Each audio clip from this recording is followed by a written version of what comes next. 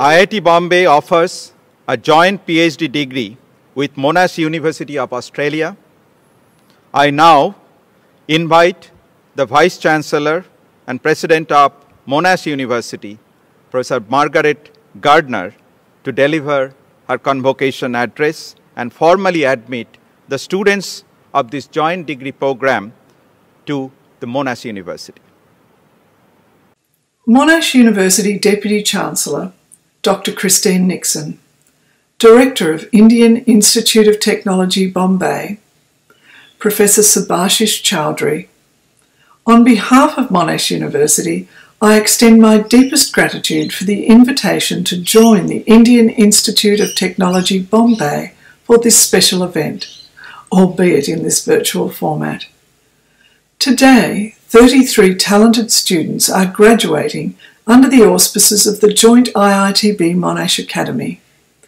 These students are equipped to achieve the ideals on which the Academy was established. With their graduation, we witness the ongoing achievement of this unique, pioneering indeed, and bold joint venture between two great institutions, which is now in its 11th year of operation.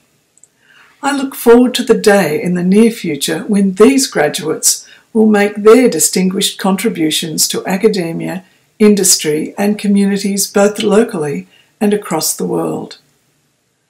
Together, we have built an impressive institution that we should regard with great pride. I would like to take this opportunity to thank all of you who've worked so hard and contributed so capably to build this joint academy into what it is today.